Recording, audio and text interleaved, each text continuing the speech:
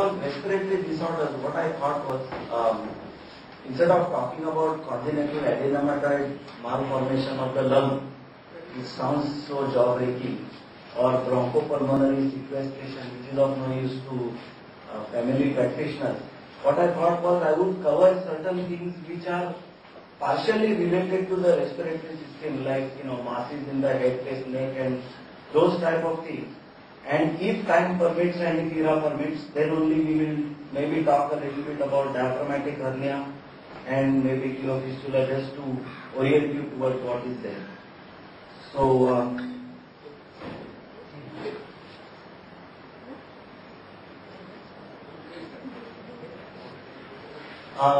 see now, what happens is very often these parents will come and ask you as the family physician that, my child has X. Now, does he require surgery? How soon, or can we wait till he is later? Now, you imagine somebody having a newborn or an infant with such kind of thing, and they come and ask you, can we wait and let the child become 1 year old before we can operate this child? It's madness to wait, because these are typically cystic hygromas, and cystic hygroma is a lymphatic block because of which it has now started growing, which means it will further grow, number one.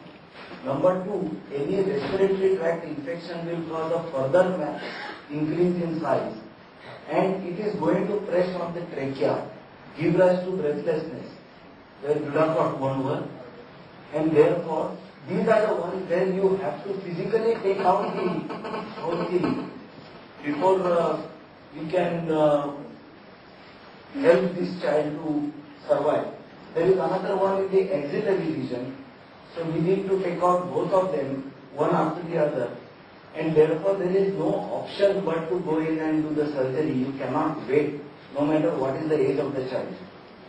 The third thing which you must remember is, if there is a cystic hygroma in this area, there are chances that intratracheal there may be some lymphatic blockages, and therefore once we do the surgery or do anything with these, that may cause edema post-operative.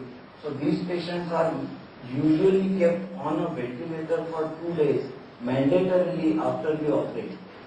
So in this case, this child was operated, and we had to take 2 separate incisions and get rid of both of them, kept a drain for the drainage of the lymphatic fluid, kept him on the ventilator for 48 hours, after which the child was extubated and sent home. Or sometimes there is something right here in the midline just above the notch. Of course you need to rule out anything to do with thyroid, but this being pretty low and being cystic, again this is where sonography may help us vis-a-vis any other, because whether it is cystic or solid, first sonography will help. Number two, it will also be able to localize the thyroid and whether this is separate from the thyroid. It is pretty low, and therefore again this is a cystic lesion below which has to be excised in one piece, and or you have another in the submandibular area where if it has come up, and the history is that it has come up after a respiratory infection in the child, you know that what you are looking at is basically again a cystic hygroma or a cystic lymphangioma, whatever you call it. And the only thing is, in these kind of cases where it is not really too dangerous and if the child is pretty comfortable, you do a CT scan, check out how the trachea is with respect to this particular thing. And if it is pretty far away and there is no problem about it encroaching or causing acute respiratory distress, what we are doing now is doing what is known as an intralesional injection. That means we inject into the cystic hygroma. And what we inject now was, in the old days it used to be boiling water, then they had this sodium moruate or whatever they do for sclerotherapy here. Then we went into steroids more for hemangiomas, but now we have got excellent results by injecting bleomycin, intralesional bleomycin, which is an anti-malignancy drug basically. But we are using its side effects of causing fibrosis, and therefore we need to do a intralesional bleomycin injection. But we do this once in 3 weeks. We cannot do it frequently, like every week we used to do for these other sclerosis. Here you give one injection, send the child home on an OPD basis, call back after 3 weeks, and we give a series of 6 injections. And many times huge cystic fibromas have disappeared, including hemangiomas. In this case, of course, we have done a surgery, excised the whole thing, and kept the drain. Or you again have something like this, especially in the parotid region and in a smaller child, it could be a mixed hemangioma, lymphangioma. So the hemangioma part could be dangerous, and the lymphangioma part is not so dangerous. Always remember, in a cystic fibroma, what is seen is what is filled up lymphatic vessels. Adjacent to this, there may be lymphatic vessels which are not filled up still, which may fill up at a later stage. So you do a good job, we excise it, we feel proud of ourselves, pat ourselves on the back, and after 3 months they come back with a so-called recurrence. And of course there are enough of our friends who will tell them, see, you didn't do a good job, it has recurred again. It's not a real recurrence, it is adjacent part which has started growing, which is blocked again. And therefore you have to warn the parent that this may so-called recur. It's not a recurrence, it's just the adjacent part. Now in an hemangiolymphangioma, we tend to be a little bit more conservative, because hemangioma part may disappear on its own without having to do anything much. So we waited about 2 years without doing any surgery, any intralesional, any interference. The hemangioma part may go away, and then we can do the lymphangioma part. Only thing is, in this area we have to be careful when we are operating is the facial. Again, single cystic swelling right in the midline. You know the classical way, ask the child to swallow and see if it goes up or not. The reason that it goes up is because this is a thyroglossal cyst, and 2, it has a sort of a fistula or tract which goes and is right up to the base of the tongue at the junction of the anterior 2/3 and posterior 1/3. The so-called foramen cecum, if you still remember much of your embryology. So therefore, when they protrude the tongue, it is more likely to go up rather than by swallowing. Swallowing going up is more in terms of thyroid. Whereas if it is thyroglossal cyst, it is with protrusion of the tongue, you will find that the cyst is going up. Again, in this, the problem is that the tract which goes up is not anatomically very well defined. In some cases, it may go anterior to the hyoid bone, in some cases, it may go posterior, in some cases, there may be multiple tracts going up, and therefore, just trying to excise the thyroglossal cyst with its tract, you might think we have done a great job, but there will be recurrence. So the ideal in these cases is, besides just taking out the cyst itself, what you need to do is take out the mid portion of the hyoid along with the tract. So if this is what the cyst looks like, this is the cyst on table. What you need to do is, that is the hyoid bone which is being cut. So you have to define the hyoid bone, separate the strap muscles and excise part of the hyoid bone. And then remove the tract along with it. See, that's the hyoid bone which is about to be cut. So you have to go below on each side, cut the hyoid bone and then dissect out the fistula. Then we close it. Again, another common thing is a swelling in the neck, whether it is a lymph node, and whether this is or is not of significance. Not all lymph nodes need to be biopsied, not all lymph nodes need to be taken out. You can give a trial of antibiotics, see whether it is going down. If it is going down, well and good, nothing to be done. If it persists or it increases, or the age of the child is around 10 years, that's when you should be a little bit suspicious, especially if it is more than what is not 2 centimeters in size.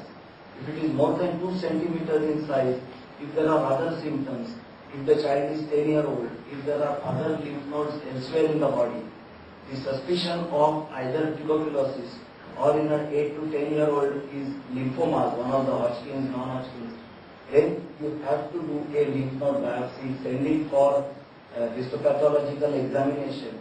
and then only you will be able to get the exact diagnosis on histotherapy. Now, usually this is done as an OPD procedure, does not require to be hospitalized in that sense. We do it as a daycare, send the child home. 6 months later, you can hardly see the incision which was taken, if you have taken it in the right place. Sometimes you have a small sinus on one or both sides. Then you can hardly see, the parents say something sticky comes out. When you actually massage it, you can see that there is just a small point of fluid coming out, which may be irrelevant if it is infected. If it is not infected, it will look like this. This is typically a branchial cyst, which is the second branchial arch. Again, I am going back to embryology. And this will persist, and it may come up in two forms. One, it may come up as a swelling, which is the branchial cyst, or it may come like this, which is a branchial sinus. So a branchial sinus is opening, which is ending blindly, and right inside it goes between the two carotids. It goes up towards the mouth, and in the pharynx, at the posterior pillar of the tonsils, that's where it is supposed to be ending. So therefore, if you are removing a branchial sinus or a branchial cyst with a sinus or with a tract, then you need to know that we have to go right up to there. Now this is the anatomy. The second branchial cyst and fistula is how it looks. It goes right up to the base of the mouth. Now this is the sinus opening, and I have put in a probe which will go inside. And when we are exciting, it goes between the external carotid and the internal carotid. So we have to be very careful about anatomy and not dissecting or cutting left, right and center, and go right up to the, almost to the pharynx. Excise it along with the tract. And then only, it's one of the things which they say is the anesthetist should put a finger inside and sort of show us that okay, now you have reached the end, and that's when we conclude that the surgery is done. What looks like a small sinus here is a huge big tract there, which has to be excised in one piece. Another thing is this torticollis. Torticollis is again congenital. Very often it is found in newborns, and the common problem which is always stated is that this is because of rupture of the sternomastoid, especially in a breech delivery. Now, which makes it iatrogenic in a way, which is not so, because very often they have taken biopsies from the muscle and it has already shown fibrosis. Now, if it has occurred at the time of delivery of a breech, there cannot be fibrosis within 3-4 days. Obviously, it has occurred before, and maybe that is more the cause of breech rather than the other way around. So, it's very easy to blame somebody for doing anything, when actually it may be a congenital muscular fibrosis on one side of the sternomastoid, which is why that sternomastoid is shortened. Because it is shortened, you will have the neck on one side, and that's how it will look. This child will always have a shortened one on one side, the other side will be normal. Now ideally, if you see these patients as a newborn, there is no need for any surgical intervention. A good physiotherapist, along with the parents' cooperation, where the parents are taught how to extend the neck in all 6 directions, and if they work on that regularly every day at their own residence, 90% I would say would not require any surgical or other intervention. Purely physiotherapy by the parents will help. It's only when either the parents are not aware of this, or B, the parents are not properly taught, or the physiotherapist does not inform the parents how exactly to do it. The idea is to make the patient lie down with the neck hanging free. The neck should be outside the table, and with both hands you hold him on the ear, and then you do 4 exercises. One is passive flexion extension, one is lateral rotation, and the third is shoulder to ear. Now this has to be gradually increased. You cannot do the whole thing in one shot. But before, especially in an older child, before you start doing physiotherapy and all that, you must take an X-ray of the cervical vertebrae just to check that there are no cervical vertebral disorders, hemivertebrae or some of that. So then if you start doing physiotherapy, you are going to